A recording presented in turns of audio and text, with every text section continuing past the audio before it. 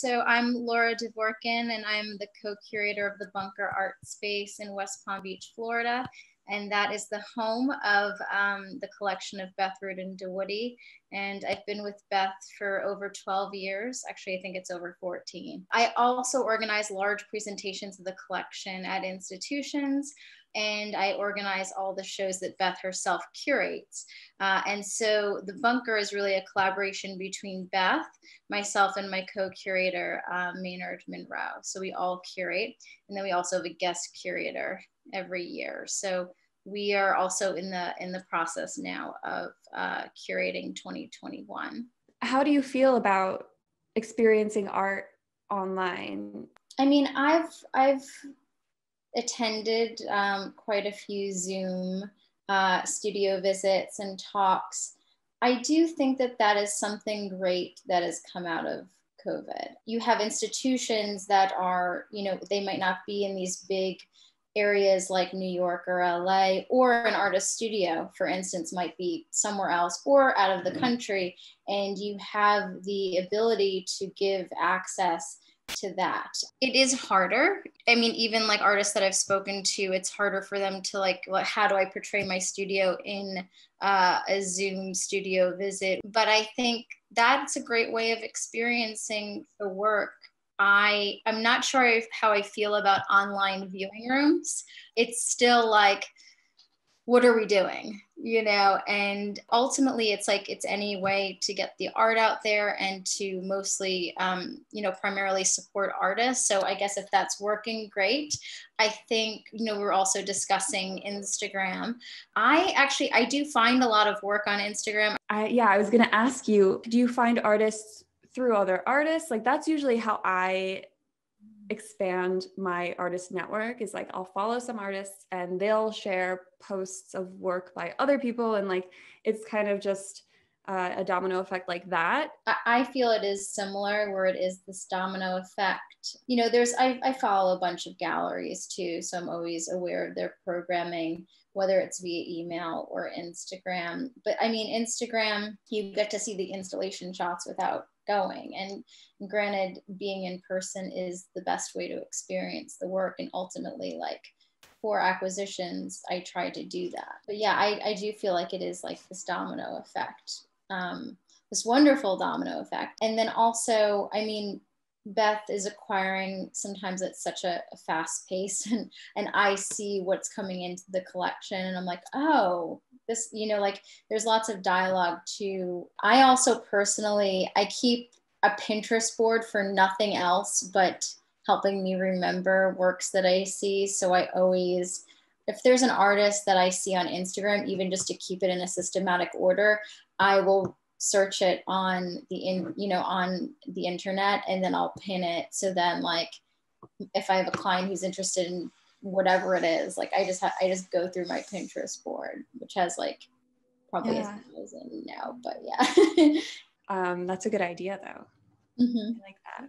As I'm sure you're aware, a lot of things have been surfacing about art museums, galleries, these, big cultural institutions that have been so important to society, and a light is being shed that is very, very ugly. Do you think they're going to have a comeback? Do you think they can redeem themselves?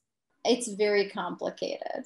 I talk to people who have viewpoints against, museums and cultural institutions, and then others that are really for them and are on both sides of the coin, really. I think that museums right now are adapting to a system and a greater accountability to presenting the work that they show.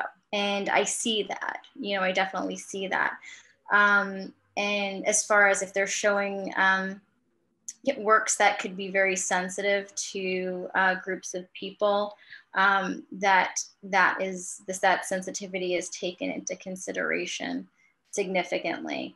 The cultural institutions, they have a greater responsibility to presenting the world, than other institutions or other, aspects of culture. But I do think we're going to go through a period of censorship that's going to be more than we bargained for. For instance, the Philip Guston show. Most of the people I talk to believe that the show should have never been canceled. But then they also say, well, of course, the museums were terrified.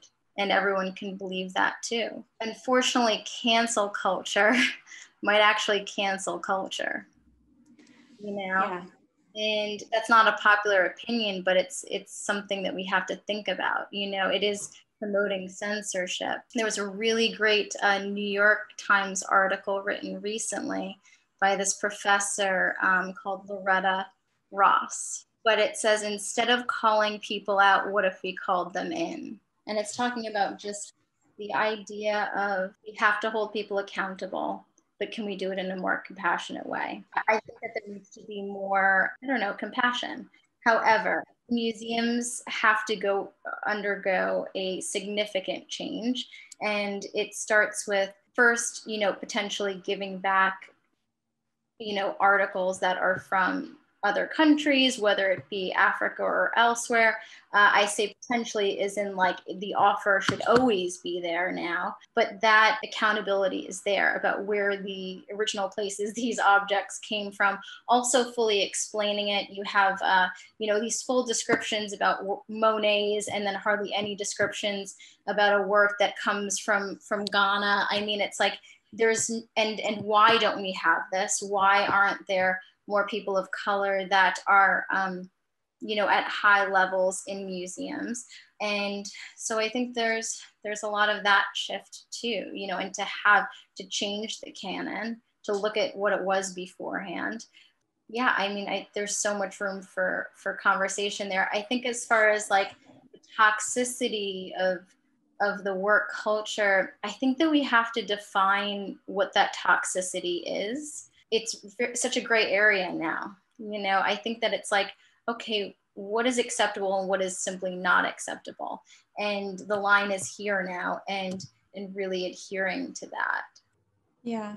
There's so many aspects to this, so I don't know how many No, I know, absolutely. I agree with you though that the cancel culture is definitely closing the door to communication and, you know, having these important conversations that are actually going to push us forward. I studied art history and we only studied European and North American art. So there's failure on so many levels. That's another very complicated conversation in terms of whether we can separate the artist from who they are and their actions outside of creating artwork.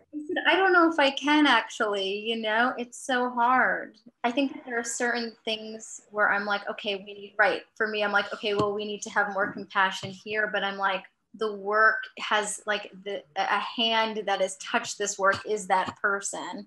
And it is sharing their mind. And do I want to hear it? You know, I think with an artwork, you feel like there is a shared experience. And I think that that's what makes also like an artist's legacy too so powerful, is that after they have passed, it's like you can still almost have a conversation with them. You feel that in a museum or a gallery, you know, it's like they are giving you this, you know, perspective into their mind, and it can be, while silent, a conversation. But it's like, I don't want to have a conversation with artists that are in that category. But I think this will, I mean, heavily develop over the next even year. And I think another really interesting question to propose too is like, who gets to tell the story? Is it personal histories? Do we have shared histories at all? You know, that's another interesting perspective too, you know. That's getting into like the Dana Schutz thing and all of that. If you're an artist that does not identify in a specific way, can you have that point of view and that history? Are we all having that history right now? Because the personal history and like the collective history are very different. Yeah, a lot of good topics. I miss having more of these conversations. All right, well, thank you so much. Yeah. And hopefully I'll talk to you sometime soon. Yeah. We'll be in touch. Thank you. It was so nice to meet you, like face to face, sort of. Virtually, yeah. I know. All right. Thanks. Bye.